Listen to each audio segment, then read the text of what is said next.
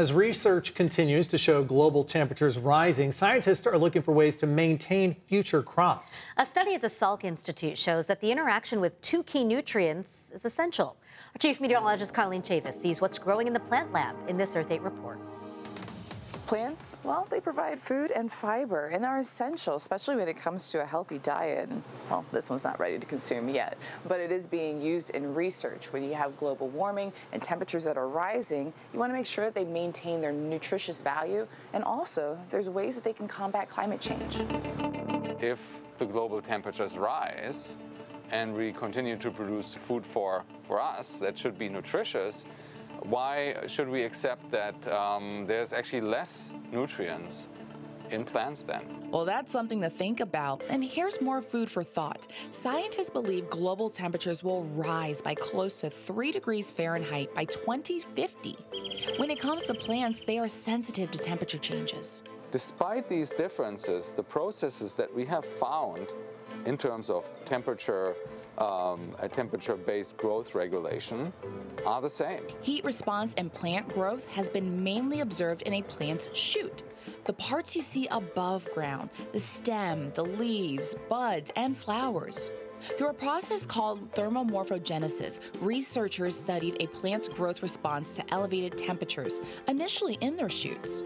Growing on that knowledge, they also looked at root response and its interaction with the shoot. There's actually a gene, the gene is called high five, that basically travels from the shoot to the root and also gets made in the root, that basically tells cells to grow faster and to expand more in response to high temperature. Two key nutrients need to be present in the soil, nitrogen and phosphorus. While the recent study at the Salk Institute found that plant root growth significantly increases when exposed to higher temperatures, there's a catch. If you don't have enough nitrogen or phosphate, you're not going, as a plant, you're not going to grow as fast when the temperatures rise. This makes them less nutritious for us and animals to feed off. Nitrogen is good for a high-protein diet. Phosphorus is needed for plant growth.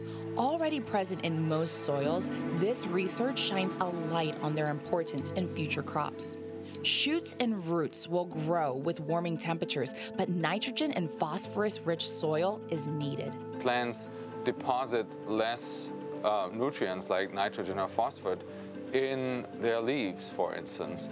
And so they grow more, but they don't accumulate as many nutrients in their above-ground parts. Initially studied in lab plants, Salk researchers are growing their knowledge on whether crop plants like soybeans, in addition to rice plants, which are in the grass family and found in most cereals, will respond the same way to warming temperatures.